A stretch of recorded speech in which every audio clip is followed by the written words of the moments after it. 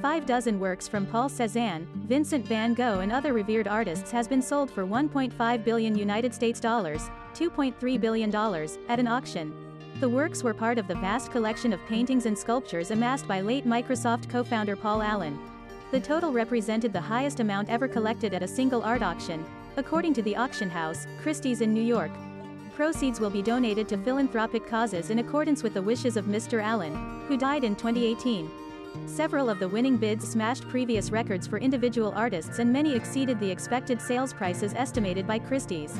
Among the most expensive works sold was Pointillist pioneer Georges Seurat's Les Pausiasses, Ensemble, Petite Version, an 1888 oil on canvas depicting 3 nude women. It fetched $149.2 million United States dollars including fees, a record for a Seurat piece. Cézanne's piece, La Montagne Sainte-Victoire, a colorful landscape painted from 1888 to 1890, sold for $137.8 million United States dollars, another record.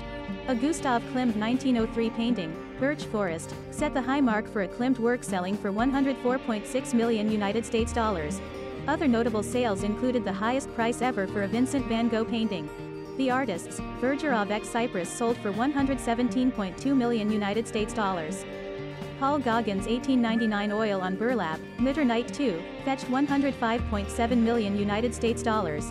Paintings from Georgia O'Keeffe, Claude Monet, David Hockney, Andrew Wyeth and Pablo Picasso were also sold, along with sculptures by Alexander Calder and Max Ernst. A 1905 print of a photograph by Edward Steichen, The Flatiron, sold for $11.8 million United States dollars, a record for a Steichen work and nearly 4 times Christie's highest estimate. Additional pieces from Allen's collection were offered at auction on Thursday. Reuters.